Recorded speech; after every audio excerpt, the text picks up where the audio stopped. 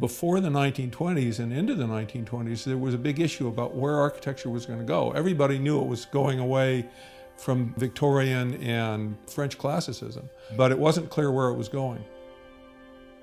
Needless to say, she was there at the exact moment when big changes took place. She presented herself as absolutely tyrannical.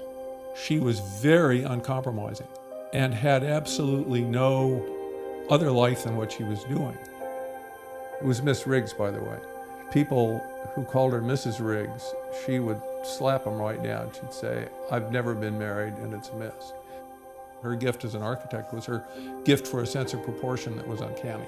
Her rooms had a feel to them that were absolutely right. Simple buildings, simple appearance, and where the portions of the building were more important than any other aspect. She had a lot to do with the way Santa Barbara looked. She was not only committed to it as an architect, but also as very active publicly.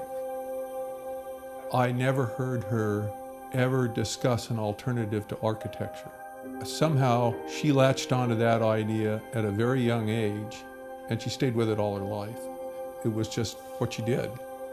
Her later work is probably a pretty pure form of what she thought architecture should be doing. She didn't change her architectural tact at all. An extremely loyal person, had very deep friendships. She never politicized her speech. She was very direct. She was more in the trenches. She very much, whether she intended it or not, became a model. And I think that's something that people need to know.